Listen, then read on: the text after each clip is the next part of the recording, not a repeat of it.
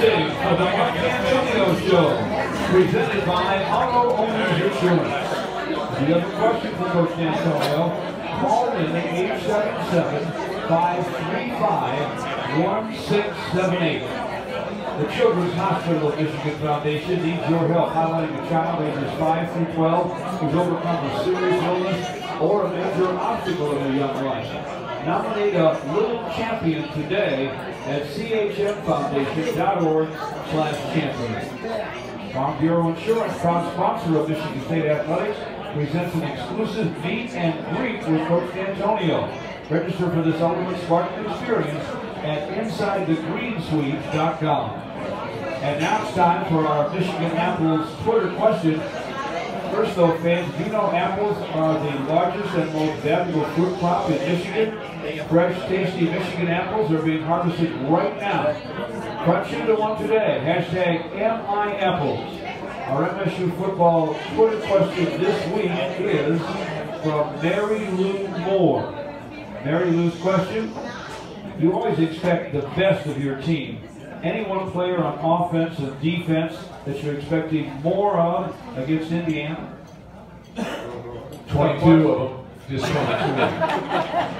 No, I really think that's a tough question, good question, but I really think that, you know, we've not peaked as a football team yet. I think everybody can play a little bit better. There's positive things that we have to do yet. They're still, you know, undone. We've made some mistakes, but we really have not hit on all cylinders yet. So tough to say, but I think every time we go out, I think the competitive nature, I think, of our players, or any football player, or any athlete, is always try to do a little bit better than they've done before.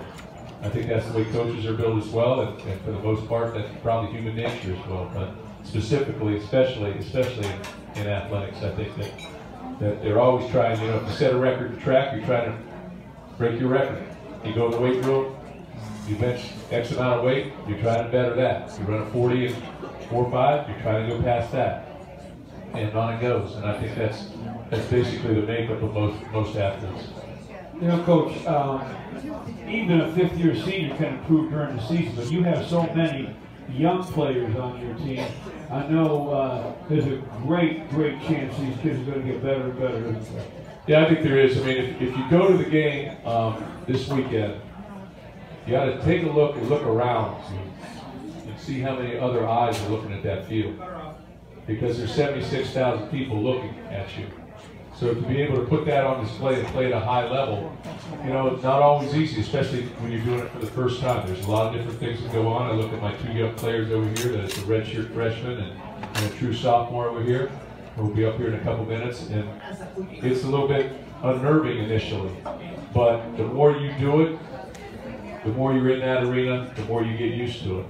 And that's why they're able to take their game and continue to improve, because the next time out there, they're going to say, well, I'm not going to let that bother me, or I'm going to be able to play through this, or you know, I'm going to be able to play to a higher level, or I'm going to do better.